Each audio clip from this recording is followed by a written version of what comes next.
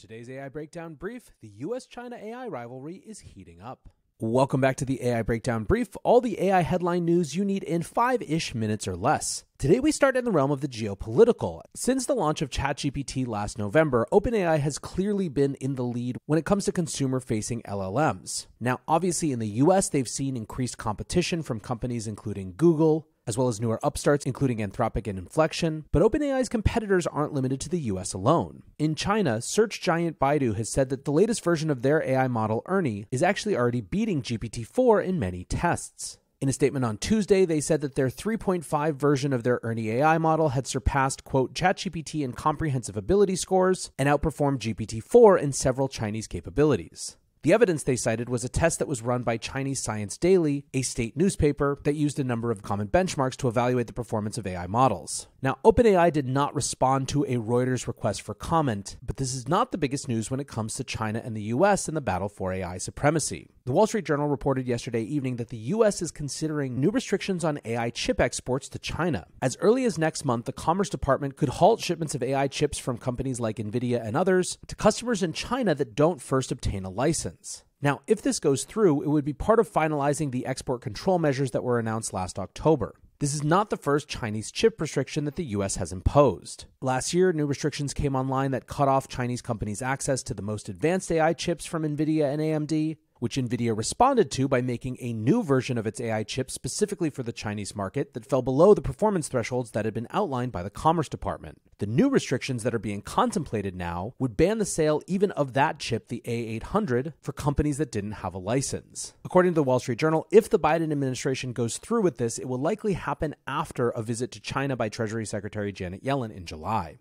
Bloomberg also has an article out today about the AI arms race between China and the US, describing how China is calling on the private sector to keep up and try to get ahead of the US when it comes to AI. Bloomberg writes, China's tech sector has a new obsession, competing with US titans like Google and Microsoft in the breakneck global artificial intelligence race. Still, the road to walk is long. Bloomberg points out that AI investments in China this year stand at about $4 billion, as opposed to $26.6 billion in the US. But staying on this theme of competing with OpenAI and ChatGPT, it is definitely not just Chinese rivals that have Sam Altman's company in their sights. Google DeepMind CEO Demis Hassabis has said in a new interview that their forthcoming system Gemini will tap into techniques from their AlphaGo and AlphaZen AI to build a new model that will, in his words, eclipse ChatGPT. Hassabis said, at a high level, you can think of Gemini as combining some of the strengths of AlphaGo type systems with the amazing language capabilities of the large models. We also have some new innovations that are going to be pretty interesting. Still, when you read this piece in Wired, to the extent that this was meant to be a PR coup for Google talking about how they're going to get out ahead of OpenAI, it kind of only serves to reinforce just how far ahead OpenAI actually is. And by the way, it's not like OpenAI is sitting still. According to new reporting from The Information, OpenAI is planning to set up a personal assistant for work in their ChatGPT suite.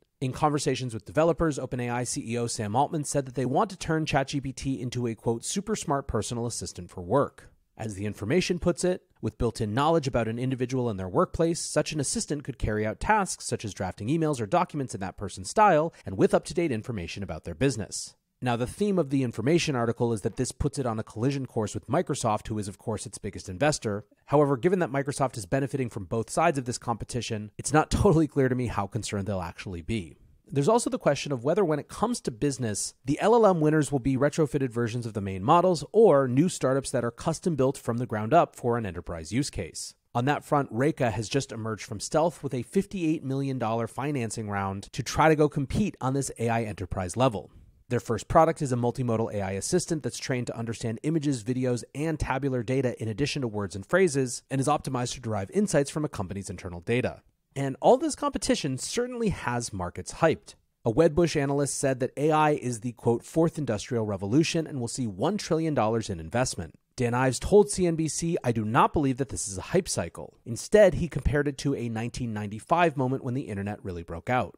There is evidence that other investors share Ives' point of view. The S&P 500 has risen 14% so far this year, largely on the back of AI excitement, but the tech sector-focused NASDAQ has gone up 36% since the beginning of January. Last up today, speaking of how AI changes everything, Unity's new AI gaming platform suggests just how much text-based and natural language inputs are going to change the way that we create things with computers. Unity has just announced two parts of their AI platform. Unity Muse they call a platform of AI capabilities for content creation, and Unity Sentis they describe as AI-powered experiences at Unity runtime. Basically, from their announcement post, it looks like Unity Muse is going to be a tool by which developers can use AI to build things in a much more natural language-aligned way.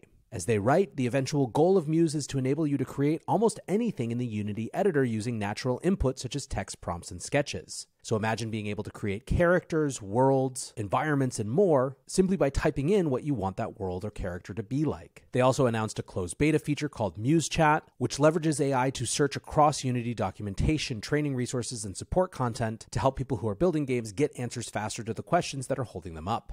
Now, when it comes to Unity Sentis, it appears to be a tool that will allow developers to embed AI models directly in their games. Unity writes, Sentis enables you to embed an AI model in the Unity runtime for your game or application, enhancing gameplay and other functionality directly on end-user platforms. Sentis allows AI models to run on any device where Unity runs. It's the first and only cross-platform solution for embedding AI models into a real-time 3D engine. The last part of Unity's AI announcement was that third-party AI packages that meet Unity standards are now available on the Unity Asset Store. So other companies that are building AI solutions for game development can now get those tools directly in front of Unity developers.